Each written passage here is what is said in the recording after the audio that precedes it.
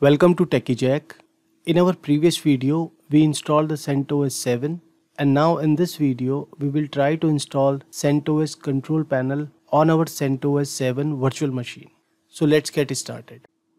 So right now I am on a server, and before proceeding with the installation, I would like to suggest you to install Putty for a better user experience. So you can just download the Putty by typing the Putty download on the Google, and you will get this link and you can download this software.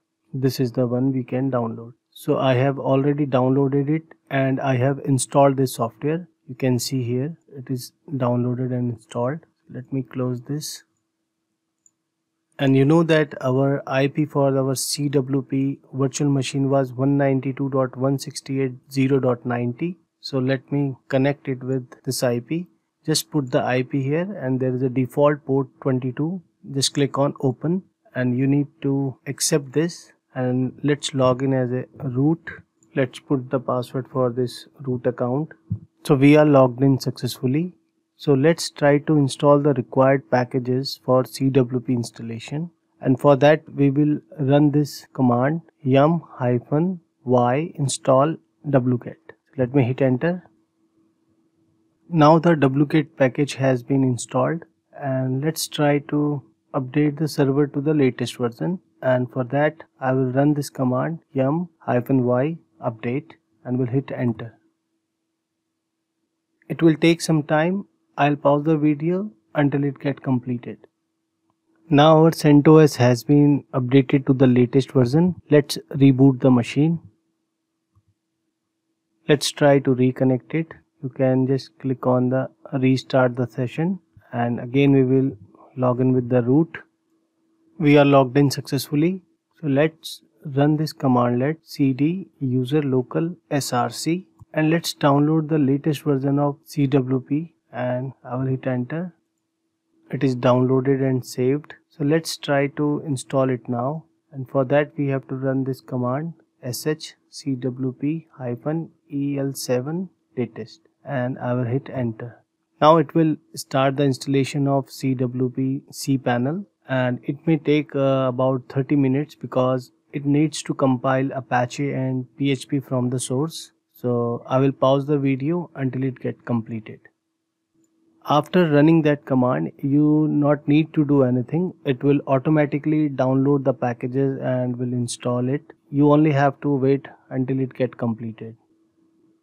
Now the CentOS web panel has been installed, and you can see the IP address to access it, and you can see the MySQL root password here. I would suggest you to save this information. I will save this on a notepad.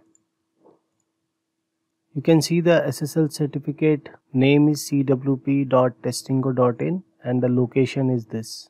And now it's asking to reboot the machine. Once I reboot the machine, we will try to access this URL.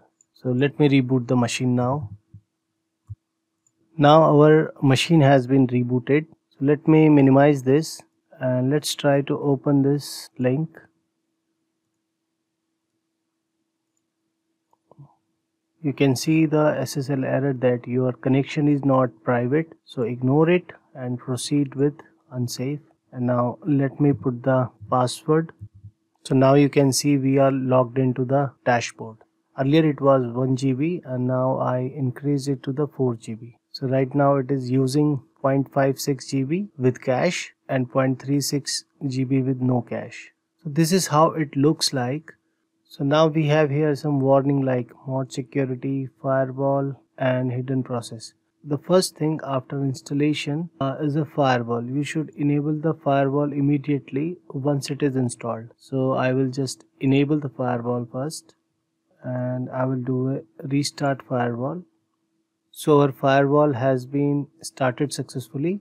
Here we have a navigation pane and here we have a different settings here. And our first step will be to configure the DNS, and from the DNS function you can just click on edit name server to add the name server. We will add them later. I just want to show you the look and feel of this dashboard. So our CWP Cpanel has been successfully installed, and in our next video we will see how we can configure it. Thanks for watching. If you enjoy this video and want to see more, don't forget to subscribe and ring the bell icon to get notified whenever I post new content.